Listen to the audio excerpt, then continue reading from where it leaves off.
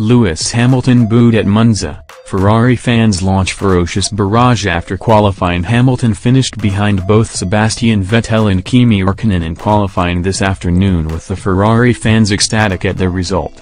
The Italian Grand Prix is the home race for Ferrari, but they haven't won there since Fernando Alonso did so in 2010.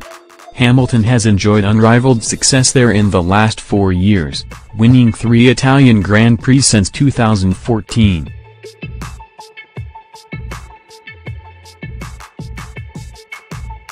But the loyal home fans gave the Briton a heated welcome following the qualifying session. With the top 3 drivers on the track being interviewed, both Räikkönen and Vettel received a fantastic reception.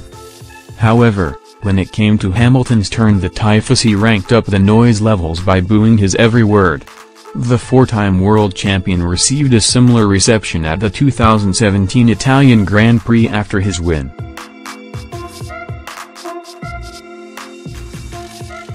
Speaking on the podium, Hamilton was once again interrupted by boos from the crowd.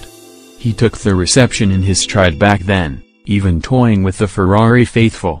"Mercedes power is definitely better than Ferrari power," he said a year ago.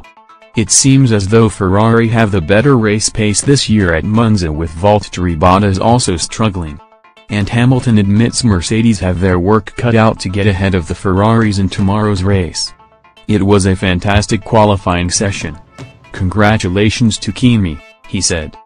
"They knew that had the pace this weekend."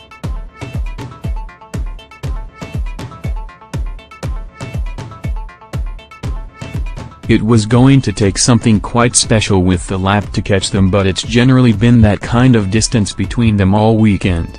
Of course, we were hopeful that we might be able to give them a run for their money, which, obviously the first qualifying lap was pretty good, but the second one wasn't. It was still good, but it could always be better.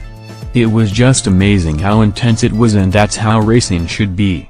So, I really enjoyed it thoroughly, to be honest."